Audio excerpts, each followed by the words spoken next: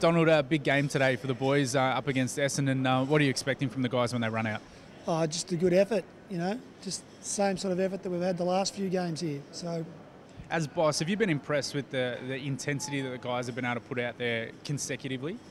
Yeah, I think they've been terrific since the Hawthorn game. I mean, it's been a real consistent performance right across the side. The leaders have been sensational. Young blokes have come through, and I think Brad's coaching's been really good and settled, and game plan's nice and easy for the boys to carry out. So, again, if the desperation's there again today, we're a good chance. How much does the rivalry play in today's match? Yeah, it's there. I read about Lloydie talking about how they despise the Kangaroos. So, yeah, the Roos have, there's a bit of feeling there, and it goes back even when I played and prior to that. I mean, it's just, I suppose, more a local crosstown thing, but also it's probably over the journey got a bit deeper than that. Good on you, mate. Good luck. Good on you, mate. What are you excited about today? Defenders have got a big job. Yeah, they've got a big job. Essendon forwards are in form at the moment, so and their quicks are going well, so we'll have our hands full. How do you sort of equate someone like a Stuart Cramery coming back into the side? He hasn't been in there for a little while. Do you just look back on his film, what he is capable of? How do you sort of get the guys focused on him? Yeah, absolutely. So we went through the key forwards the other day and who'd get those jobs, and he's probably their most dangerous forward because he can get it in the air, on the ground, left footer. Had a real good game against us round one, so really dangerous. Mate, Nathan Greimer gave you a bit of a plug in the Herald Sun today, but he specifically mentioned you relaxing him a little bit. Have you done that with all the defenders or him specifically? Just horses for courses. He gets really uptight if he has too much football information. So with him, it's just give him as little as possible, and it seems to work for him, and he's going okay. Unique character. Maybe you should just slap him. I don't know about that. Thanks, mate. Thanks, mate. How are you, mate? Good, mate. Midfielders got their work cut out for them today. Oh, yeah, no doubt.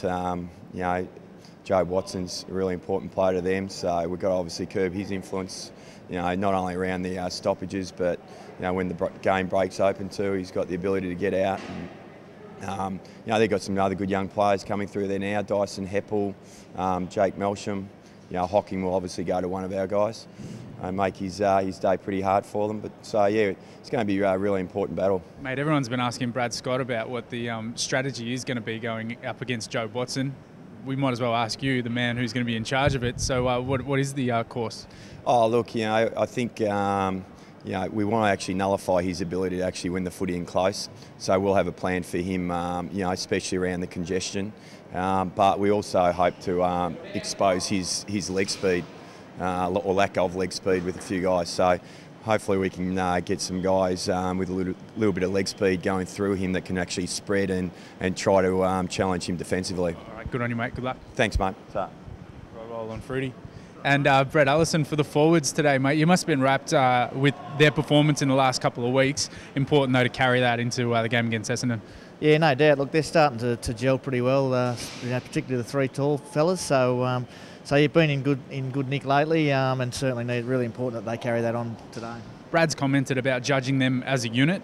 Is that how you speak to them as a unit? They're working really well as a unit as opposed to as individuals? Yeah, absolutely. I mean, not all of them are going to hit the scoreboard, kicking 3, 4, 5 goals every week. So it comes down to a bit of a team effort in the end. And as long as they're all working for each other and sticking to their right leading patterns, taking their opponents out of the way so that they get one-on-one contests, then we reap the rewards from that. Good luck, mate. Okay, thanks a lot. Brad, massive game today. How pumped are you? Yeah, looking forward to it. I think it's a good test for us, and Essendon are a good side, so we'll get a chance to see where we're really at.